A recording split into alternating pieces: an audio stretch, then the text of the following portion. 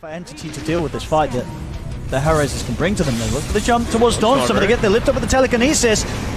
Managed to get the roll off in time. Uragi put the BKB in the chrono. He's caught the two of them. And Stormstormer will go down. They get a nice wall here along the three of them. In fact, this wall's kind of causing some issues here for Hellraisers as they'll lose both supports. Miro tries to TP out, but he gets taken down by Johansson. It's a triple kill for him. Uragi has to time walk away from this, as he's now left pretty much on his own. Light Strike Array catches him. Ultra kill for Watson.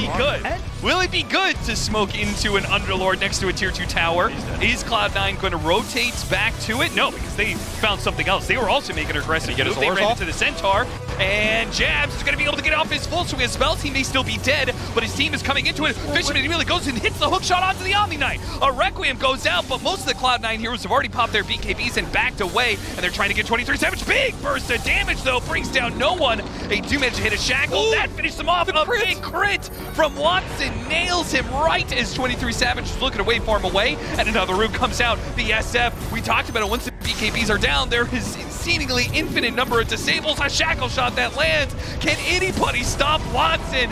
No.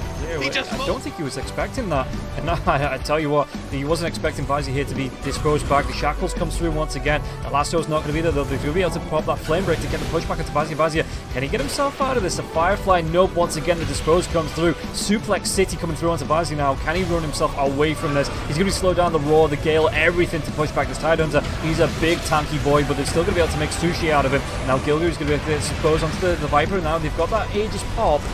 What can they do with this? Because Watson, he's going to be coming back full health, full mana. Maybe even full rage. Yeah, he comes out the waveform forward onto the Viper now as well. Rabel, he's got that lasso. He's going to try and get into Malorine. The flame break comes back once again. And Malorine's going to get caught out. The damage coming through here from this on Watson. He's just going to be able to blow up 2-3 heroes. And they carry on going. It's going to be 4. Will it be 5? It's Kiritan. Yes, Dyrachyo is having a very, very good time leading the way in the CS for this game overall. If I had to pick one hero that is the single best safe laner in the first 3 minutes for CSing as carry, it's this one. Nature's Prophet is expected to do very well. Yeah, that's why he's considered the best body in ability draft. His copy going to take a lot of damage here. Quinn just casually kills him. My goodness. Using the mischief to get under the these two cores are strong, and then you have some of the AoE from the Huskar. It's blink the wrong direction. Gonna have to charge his way to the Chen army. They've got Dyrachyo in a pretty good spot. The Viper going out trying to stop this one. Dyrachyo maybe he's too strong, though. They have to grab him with a pulverize to stop some of this. Amar goes in trying to finish him off, but this Chaos Knight is just not dying easy. With the pipe and a Crimson Guard, it all goes wrong as they all in for the Chaos Knight, and they fail to get the kill. And now they'll pay the price for it as 3 members going to get run down with the Hoodwink nowhere to run to. A 4th member added to the pile. A triple kill for Quinn as well. As I think they were losing. Gonna see Ace, but he's off the mark with the way he starts the fight, and even so, this is an Underlord with an Aegis. Quinn will be able to get the jump with the Dream Coil on the Waning Rift. Tofu heading over, he's going to look for the Hex into the Blinding Light, knocks him back. See if they can finish off Nisha, no further catch. To symbolize it, he's actually going to jump in aggressively. They want to get rid of the supports. They kill on Celery. McCain's going to try and look for more, caught by the Halberd and the Silence. He'll start to back up, but now he's ready to get back inside. He's made the jump, they get the Doom down on towards the Alchemist, but the Chemical Rage, the BKB off first in the concoction, as Dyrachyo just walks in, stands next to the 2 supports, decimates Insania and Boxy, and ready for more. Turns over towards Izai, caught by the Hex, pops the BKB, Boxy jumps in with the blast off to try and hold back Dyrachyo, but Dyrachyo, he's back up to full HP. Another concoction thrown down towards Zai, jump forward here from Quinn, Waning Rift, takes Zai out, Nisha's dead, Zai's out, save to be... Yeah, they know they're there. Are they expecting the initiation, though? Will they be able to react in time to keep you away? Everything away! Oh, they don't have Quinn now. Right, the initiation comes in. The Chronosphere only catching the Magnet. And the Overgrowth. And the Overgrowth that's going to stop the damage, too. Oh, the Ravage will be able to fall. An absolute disaster for Gaimin Gladiators and Evil Genius. They will feast in this fight. They're going to be able to take away the Aegis. Dyrachyo's back into play, and yeah, Quinn's back with the Shield Room at that. Oh, a Shell Grave just at the right time to be able to bail out Dyrachyo. They finish up the tree, but Dyrachyo fighting for his life right now. Great Avalanche to be able to cover him up, but the Shallow Graves are just won't die. He will not die. Finally, because deals with them, but the damage is done. Dyrachyo lives. They'll probably get interrupted. Yeah, they need to Doom Dyrachyo. I think. It's going to be a little separate from the team. There's the Lincoln's popped. They're in. They get the control. Everything being thrown down, but he's going to get taken out here with the Axe time lapse. And now he's just going to stand his ground and start critting them all as he turns to 33. 3 dead. Triple kill for Ace. Skeeter's in with the BKB-9, trying to finish off this PA, but the Doom comes to an end, and Duraccio's ready to fight on strong. Over to 9 he goes. 9, there's a rampage for Ace. There's a Sand King rampage in 2022 you don't expect. So looking at the win condition here, you have to keep him away from the throne. They're strategizing right now. They decided to go for a smoke, and let's see where they let it lie. Are they going to go up to top lane? They're going to go through the gate. They're going to go straight for the throne. All in on this one. They pop their BKB. They go straight for the throne, and it is all over. Gaimin Gladiators take it to the very go. The collapsing Yatoro cannot follow. That is a very bold move. When your Primal is dead, he's so much of your damage, so much of your burst damage. I mean, again, they're very close to bursting Yatoro, but the man knows his limits. Elvin, tune it up in. Oh, Tofu! Yeah! A shot from downtown claims the life of Yatoro. They're looking to make a play top here.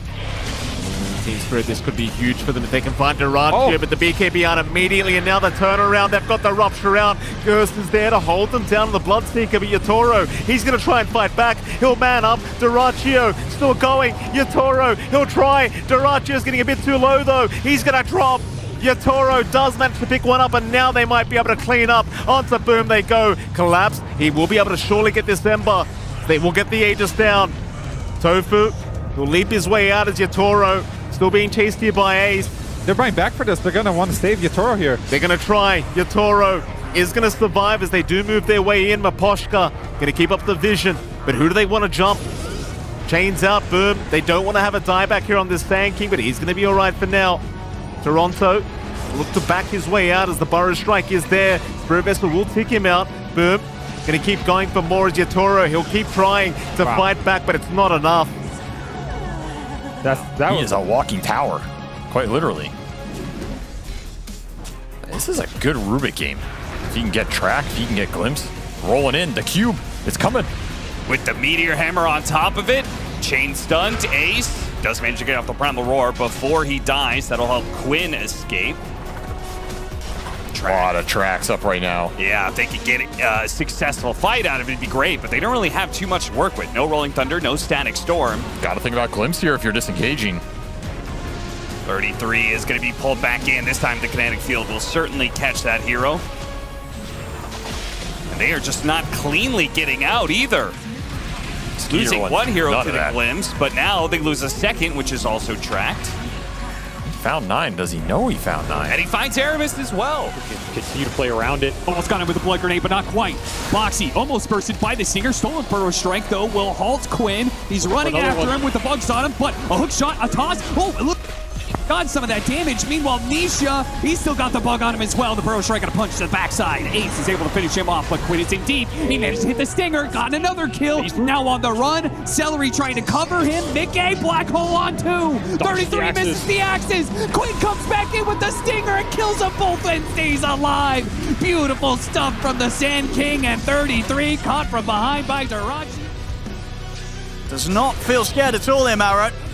20 seconds on TV. Watson's starting to get out. Do they have the echo? They do! Him. TP stock, but Amar's still here, ready to back Watson up. Watson's happy to turn with the help of Amar. They just go straight for Ace. Ace is out to the side. Can they catch him? No way. Oh my goodness, he's his way. The fish is going to block Amar off. Amar can't quite get in range to finish him with a plasma field. Ace will live. Celery's in the base. The base. I mean, he's going for it, Celery. He's doing a bit of damage. He's doing quite a lot. I mean, not bad for a support nature's Duraccio's in 2. Oh, there's no clip. They're going to end it. I mean, Maro's going to push him back. He has the ult to grab him, but Celery's just finishing it. He's hitting the Ancient. They've got to stop the Prophet. The Terrorblades one problem, the Nature Prophet's another. The Duraccio's Quinn's in. Quinn, he's trying to finish off with the Uncharted. Jumps in the grip. Hold on, what's the Quinn never to finish it. They get the win. Coming to kill you all. Quinn with his DK up on the front lines. And Bet Boom, you've got to make a call. You've got to do something. Your tier 4s are falling so quickly.